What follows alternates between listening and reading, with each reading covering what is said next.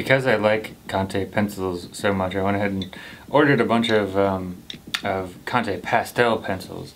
I just wanted to see what they were like. They're a hard pastel, so layering can be a little bit tricky with them, but overall I'm very pleased with them. I ordered a kind of a set of primaries and a umber and white. The white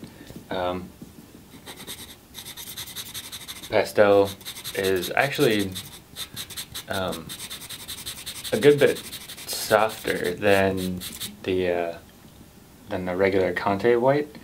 It deposits a little bit more quickly.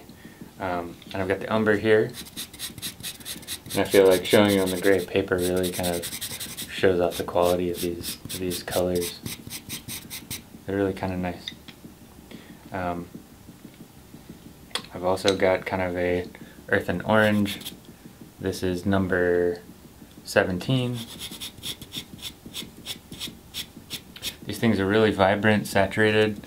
They sit well on the paper. They stick pretty well. So here I have the red 003 and 040. So this is the 003.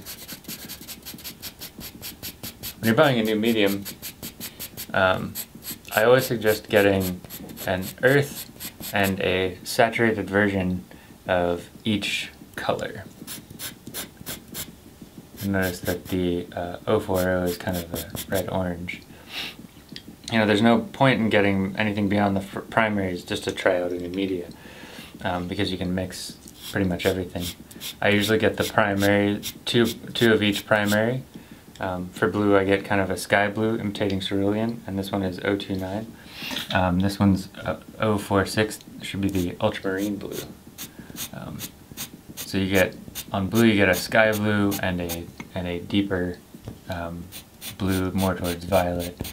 This allows you to mix a bunch of different colors that way. Pastel 004, real vibrant, deposits well.